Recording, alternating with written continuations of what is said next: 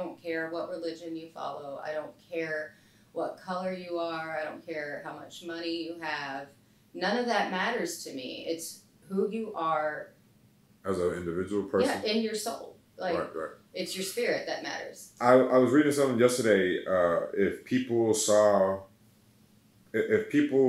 I saw your soul rather than your physical being, life would be a lot different. Exactly. Because you can have a good looking woman, but you could be a complete bitch. You know what I mean? Yeah. Something I've always found to be true is personality will make or break somebody's appearance. Yeah. There have been people I've thought were drop dead gorgeous, and then they started speaking, and suddenly, like, I didn't see any appeal. Right. And then there's other people that I didn't necessarily find attractive, and then I heard them speak, and suddenly I'm just drawn to them.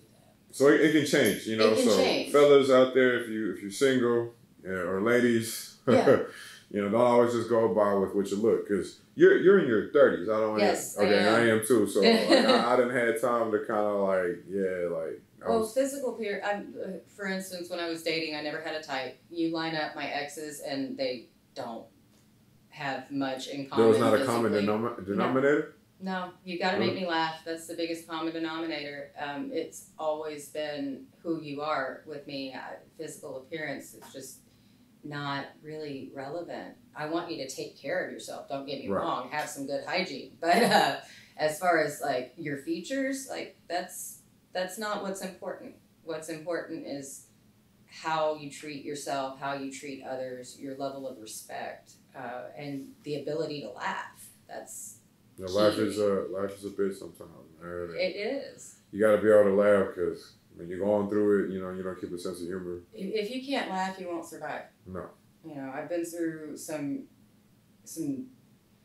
really unspeakable things, and you have to find humor in every situation, even when it's hard, because that will allow you to regain your perspective. Humor's huge in my life. Yeah. If you can't laugh, you can't get through the hardest parts. No, because in the darkest times, if you don't keep some type of humanity, whether if it's humor, love, lust, yes, even, you know what I mean, like some of the best hookups I ever had was from the pain that I had from something else, and me being empathic, I sense. Yeah.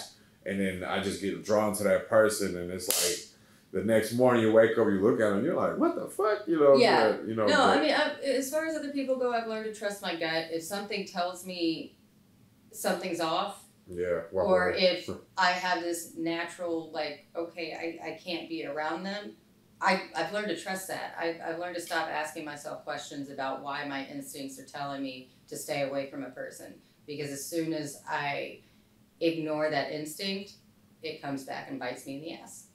Yeah, and I didn't listen to my inner voice, the angel or, devil in me. And yeah, that's another story for another time. You're a mother, correct? Mm-hmm. How many kids do you have? I have 2 boys. What are, if you don't mind me sharing, what's their names? Evan and Seth. Evan and Seth, okay. Yeah. Very biblical.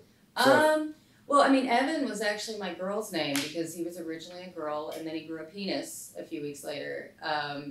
Wait, what? Yeah, they told me he was a girl, and I was like, okay, I'm going to name her Evan. And then Evan grew a penis, and I was in love with the name. Oh, you're talking about in the womb. Yeah, in the womb. Oh, I'm like, huh? In the womb. No, not outside. I was like, wait, whoa. No. Am I missing something?